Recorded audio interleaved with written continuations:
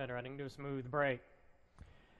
Vista Creek is going for the lead, then Web of Demons, and to her inside, hit it up in between horses with Living in the left lane next, then Racing for Chasin'. Tough Runner is already 7 lengths off the lead, and it's another 5 lengths back to Big Alice.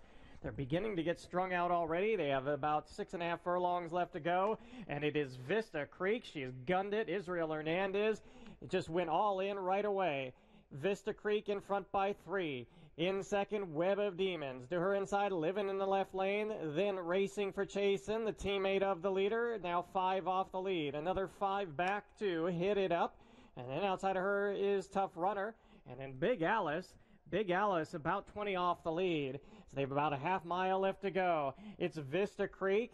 Now the lead only 2. Creeping closer, Web of Demons with Living in the left lane to her inside. Racing for Chasin', 5 off the lead. It's another 3 back to Hit It Up.